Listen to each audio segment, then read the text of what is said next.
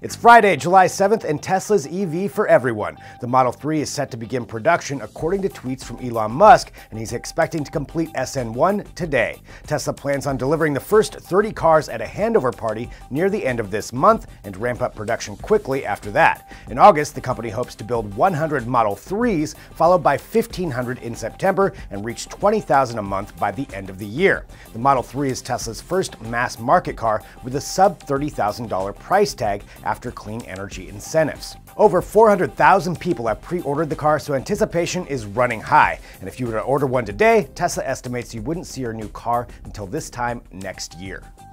Here's some good news for Halo fans who are still holding on to one of the Xbox 360 versions of the game. By the end of this year, 4 older games from the franchise will be playable on the Xbox One.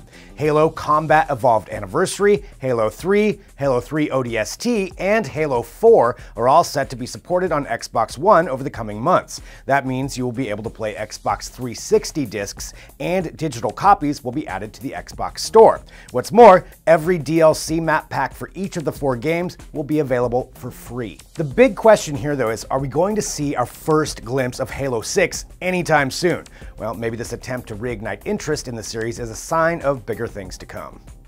Japan's largest train stations are complex mazes of passageways that baffle and beleaguer with every corner turned. So to help confused travelers, Japan Railways is planning to build an army of robots to help them find their way.